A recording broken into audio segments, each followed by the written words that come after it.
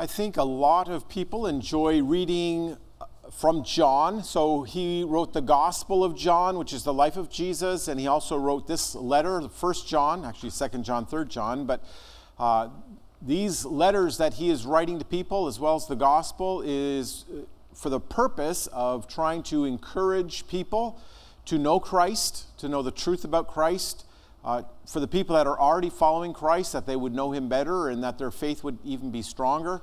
And appreciate the song that Matt read, that he sang, about walking in sunlight, because I didn't choose that. I didn't choose the Bible reading that Joey read, but the song Walking in Sunlight, because that is a very strong picture, word picture that John uses, both in the Gospel and even in this letter, about the light, and that we're walking down a path and trying to be in the light of God through Jesus Christ. And so, kind of just beginning in the book of 1 John, he's writing, trying to encourage the people. Sometimes there was false doctrine that was being taught, and that seemed to be fairly universal in all the different churches. That's something Paul had to write a lot about. There was people that were struggling with their faith, whether we should continue following Christ or not. And there were people that were also struggling with which something we'd call worldliness, of just trying to live for Christ and yet also being really influenced by the world as well. So in this short letter, 5 chapters, he tries to cover several of those issues.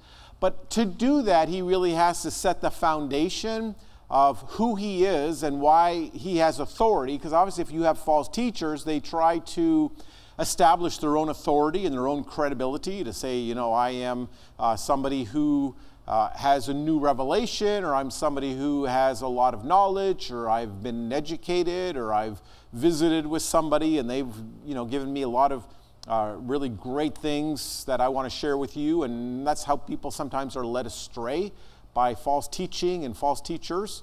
And so he has to perhaps begin this letter with his testimony of who he is and what gives him the authority to speak on behalf of Christ. And that's the title. We could have just ended here and sung the closing song, but that would not be as fun as me spending 3 hours going through this with you.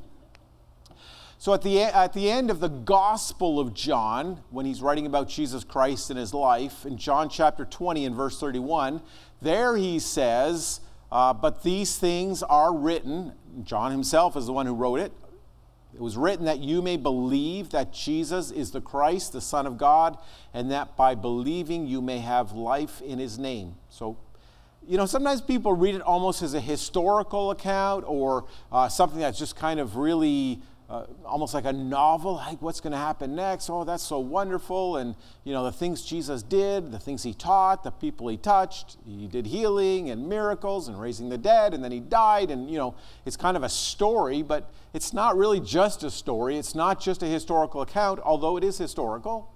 It's not just something that would be informational, although it's packed with a lot of information, but it's helping us to come to faith and to believe and to have assurance that Jesus is the Messiah, that he is the Christ. Jesus is who he claimed to be. And so that's why he wrote the Gospel of John, that we may believe in Jesus, and that by believing in him, we may have life because of him.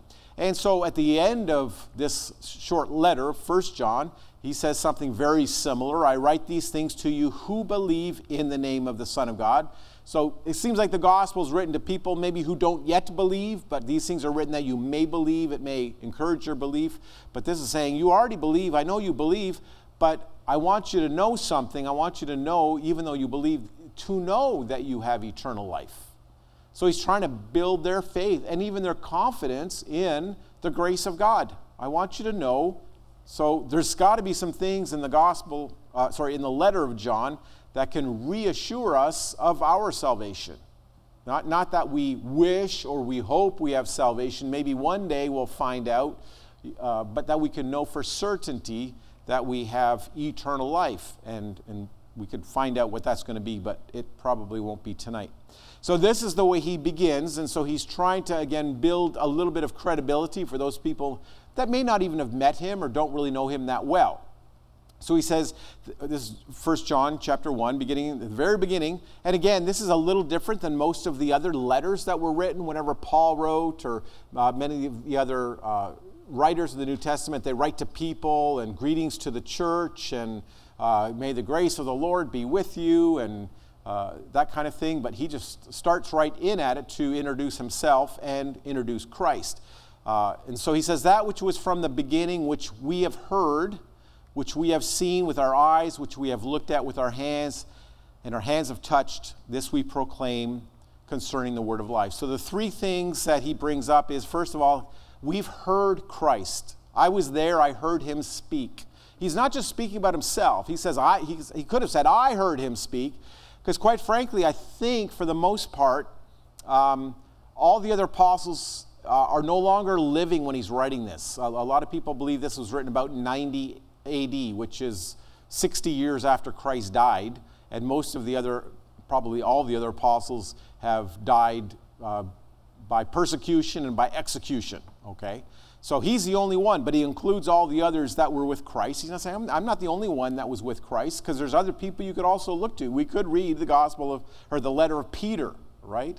Or we could read one of the gospels that also would add to this. Not saying all those were in high circulation at this point, but there were other evidences that Christ is who he said he was, and that John was a part of that group in that number. So he's saying, we've heard Christ. I was there when I heard him speak. And I've seen what he did. Because it's one thing for you to say, well, I heard about somebody who did a miracle. Or I saw somebody, it was just kind of in passing, right? Or I sat and I had lunch with somebody and we talked and this is what he said. And I think I really got to know him in an hour. Probably not. Would you say so? Do you really get to know somebody very well in 1 hour, right? But he's saying, I was with him for a long time. So it's not just a passing, I heard something he said as we were crossing paths. We know he was with Christ, probably for about 3 years. So I was constantly hearing. What was he hearing? Well, he was hearing the lessons, hearing parables, hearing Jesus confronting false teachers, hearing Jesus being compassionate to people, hearing the Sermon on the Mount, hearing whenever the apostles asked questions and said, well, what about this? And what does this mean? And tell us about this. And Jesus would answer the question. I've heard him speak on a very regular basis. So I've heard him.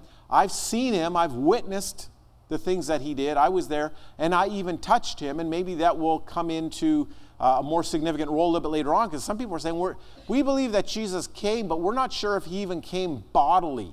Like, I think maybe he just came as a spirit, and the apostles saw him, and they saw almost like maybe an angelic being, or, you know, some type of a phantom. I mean, he was real, but he was not flesh. And he is eventually going to go on talking about that Christ did come in flesh and blood. He was born to his mother Mary, right? And he was a little boy, and he grew up. And when he died on the cross, you know, he was not a spirit. He was physical in a bodily form. And so Jesus lived in this. So we touched him. It just, because you can't really touch, you know, a ghost or a phantom. We touched him. And so he's saying Jesus is real. The things that I say, I am speaking as a first-hand witness. And that's pretty important, isn't it? I mean, if we were having a court case, I know sometimes people today say, well, forensics, depending on what the forensic science is, but forensics can carry a lot of weight. But generally, a witness who saw the whole thing and is a reliable witness, and somebody who's a credible witness, somebody who is an eyewitness, that goes a long way in court, doesn't it? Somebody who says, I was there and I saw it. Now, if your witness is lying or making things up, or if they were not in their right mind when they were witnessing this event, I mean, there could be a lot of things that can go wrong with your witness. But if he is credible, reliable, and an eyewitness, that carries a lot of weight. And so John is not saying, it's just me. There's a lot of other witnesses we could refer to, and we can at least see the information they have written, because, again, most of them have died. But we were there. And so I'm not making this up. I'm not talking secondhand. I don't have the issues all mixed up. I'm telling you this is what we proclaim. And it's concerning the word of life. Now, of course, he's going to introduce that as Jesus in just a minute, but the word of life. So just kind of starting from there, Jesus is life. He is our spiritual life. He is the only life. And so again, he spends a lot of times in the Gospel of John talking about Jesus is the life, the way, the truth, and the life. I am the life. I am the resurrection and the life. I mean, Jesus constantly refers to himself as the life. And so this is the word of life. And of course, the word also comes up quite often in the Gospel of John, that the word became flesh and dwelt among us, and we have seen his glory. So the word of life. And so he's talking about Jesus, that we were eyewitnesses. So the life appeared, we have seen it, and we testify to it, we proclaim it to you, the eternal life, which was with the Father and has appeared to us. So again, just clarifying to the people, Jesus came from the Father, he came from heaven to the earth, lived among us. Now he's ascended, gone back to the Father. He is eternal life. He is going to live forever himself. He's providing eternal life for all who want it. So this is the introduction he's giving to the people that are going to be receiving and reading this letter, that they would be able to listen to what this apostle has to say. Now he's going to say, we proclaim to you what we have seen and heard, so that you also may have fellowship with us. And again, the we would be the people that are preaching the truth, but probably more specifically, all the eyewitnesses that lived in the time of Jesus. Again, not many would be alive, but this is what we proclaim. He's going to go on to say that this is the same message that we've been, this is not new. I mean, you know what Peter preached back in Acts, and again, I'm quoting Acts 2. He didn't quote Acts 2. I don't think Acts, had been all put together and distributed back then. But what Peter preached in Acts 2, that's what John's preaching. Right? What the apostles preached in Jerusalem, that's what John is preaching. What Stephen preached, what Paul preached, what the other missionaries preached, what Timothy preached. I mean, we're all preaching the same thing. I'm not making up anything. This is not a new revelation. It's not a new gospel. It's not a new idea. This is what we've been preaching all along. It's quite similar to what Paul said in Galatians chapter 1. Right? He's saying, we've been preaching the same gospel. As a matter of fact, if anyone preaches a different gospel, don't listen to him. Let him be accursed. I mean, you should not even fellowship with somebody if they're preaching a different gospel. So what is the gospel? Well, the gospel is the central teaching of Christ, of Christ became flesh. He lived among us as God in the flesh, sinless life, died on the cross that our sins can be forgiven. He was buried. 3 days later, he rose, ascended back to the Father, and through Jesus, we have eternal life, right? So in 1 Corinthians chapter 15, that's what Paul says the gospel is, the death and the burial and resurrection of Christ, okay? So that's how we would define somebody who's preaching another gospel. We kind of talked about this a little bit on Wednesday night. There is a little bit of latitude, right, within the faith, for people may have a difference of opinion on some issues, and even some issues that I may consider a biblical issue, a right or wrong issue, and they may not see it just like me. That doesn't mean that they are accursed and they're damned to hell because they see a doctrine different than me. So one day we can sit down maybe and define all those, because some doctrines are essential doctrines. They're fundamental and they're foundational doctrines that we need to believe. Right? But there are certainly other things that people may not believe, or they may believe differently, and that doesn't mean that they are not saved. It just means there's a difference of opinion, and sometimes there's a difference of interpretation of the Bible. So this is the same gospel we've been preaching. And so what James is saying is, we want to have fellowship together. We want to be able to work together. We want to be able to worship together. We want to be working in the same direction. And the fellowship, he's saying, is with the Father and his Son, Jesus Christ.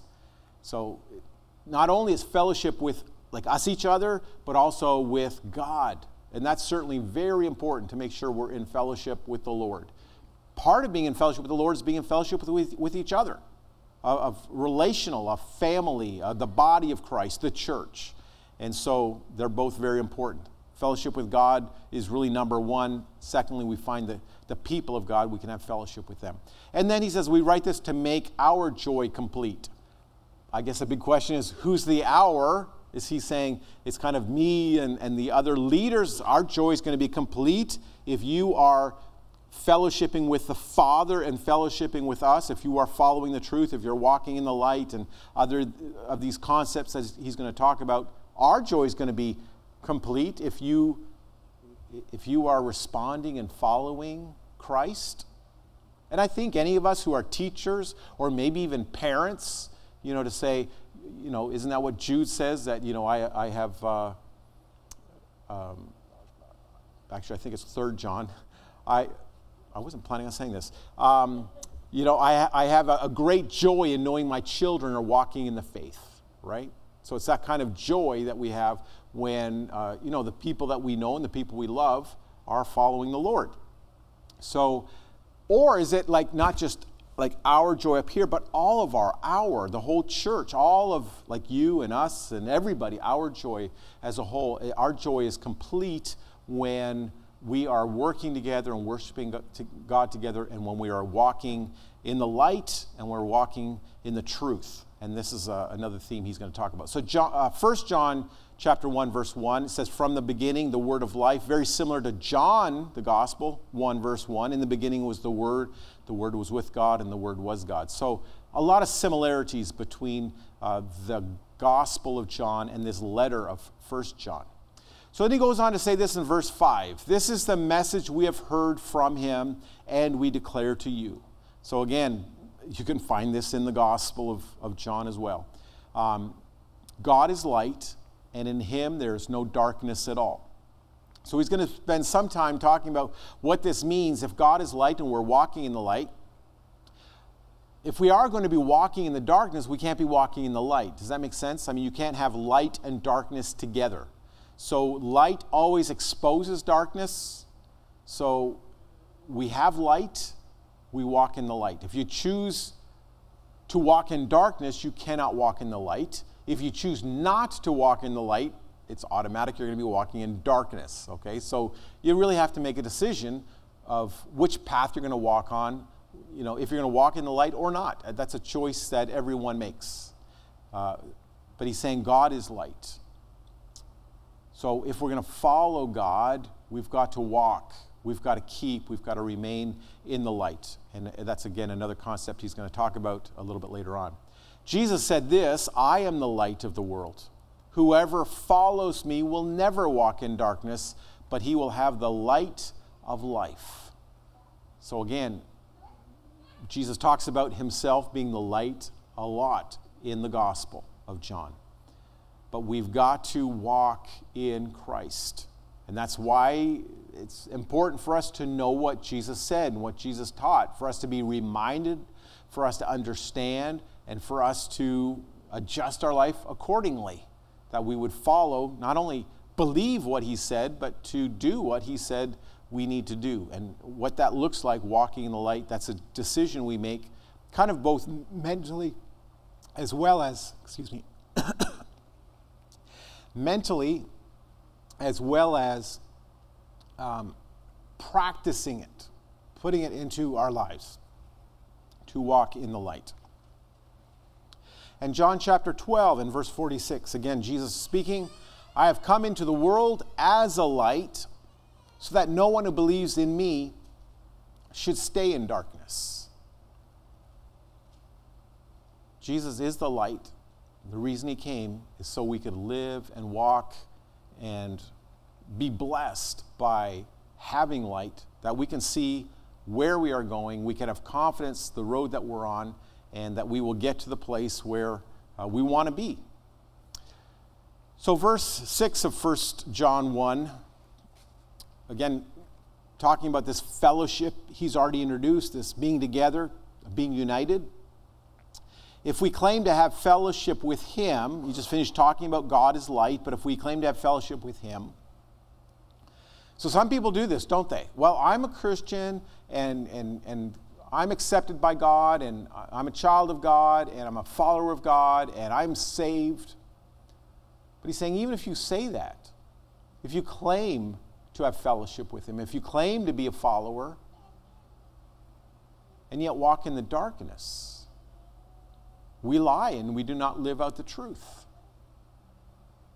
So just because someone says they're practicing the truth or teaching the truth or living in the truth, I mean, it could be anybody, right? I mean, sometimes we look at something like this and we say, oh, that's somebody who's not a Christian. I mean, they're far away from Christ. Or if they are a Christian, it's probably somebody who only comes to church, once every other month or something. We just kind of have this idea. It's somebody way out on the fringes, but it could even be any one of us, couldn't it? That we claim to be in the light, and other people may even think we're in the light, that we are faithful and that we're following. But look what he says. They walk in the darkness. Now, it doesn't mean you stumble in the darkness, because we sometimes can do that, right? We sometimes make bad choices. Sometimes we get off track. Sometimes we lose our way, but, we come back. But if you're continuing to walk, is the idea, continual thing, continue to walk in darkness, and yet I walk in the light, but you're continually walking in darkness. So you're saying, it's hypocrisy at the worst point, saying one thing and doing the exact opposite. He said, well, that's why he says you lie and you do not live out the truth, because your life doesn't match what you claim, what you say, or maybe even what sometimes you believe. Sometimes people, well, I believe I'm doing the right thing. Well, according to Scripture, you're just not. I mean, you can believe what you want, but the truth is you're not doing what God wants you to do. So this is what his emphasis is, to walk in the light. Now he says, but if we do walk in the light, and again, what is that? That's just a pattern of our life. That doesn't mean we're going to always be walking in the light. Doesn't mean we're going to be perfect in the way we walk. But if we walk in the light as he is in the light, we have fellowship with one another, and the blood of Jesus, his Son, purifies us from all sin. So again, another big question as we look through this. When we walk in the light, we have fellowship with one another. So is he talking about, he just finished talking about if we walk in the light, we have fellowship with God and with his Son. So is it the fellowship with God and the Son? I have fellowship with God, and I, with one another, we have fellowship. Is that what the fellowship is? Or we have fellowship with one another within the body of Christ. That, we can have fellowship with each other, right? Because we're all walking in the same direction. And I probably would say it's both, really, right? When we are walking in the light, certainly we have fellowship with God. We're being faithful to him.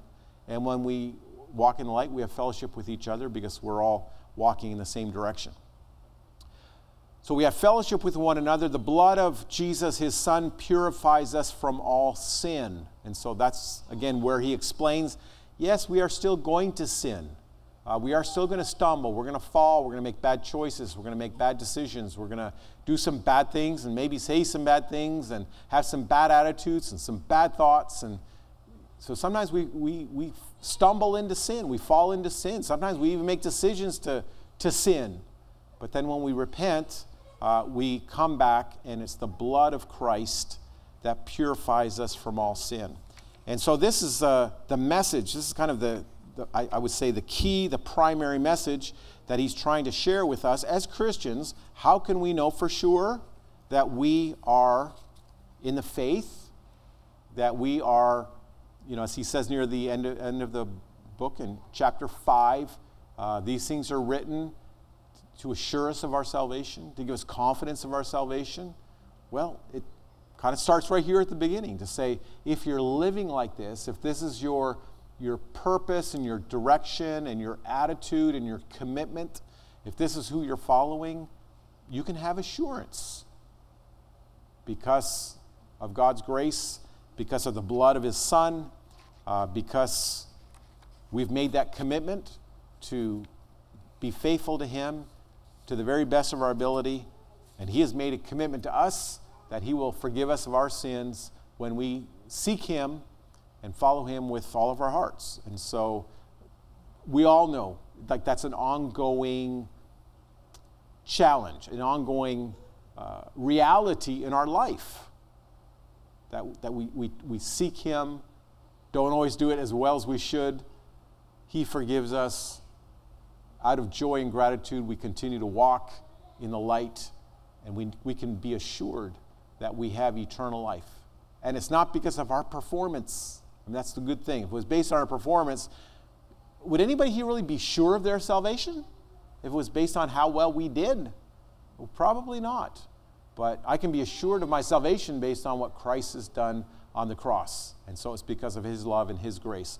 So we are going to sing a song. I heard the voice of Jesus say, "Come unto me and rest. Lay down, thou weary one, lay down." So Christ has come so that we could have freedom and we can have life.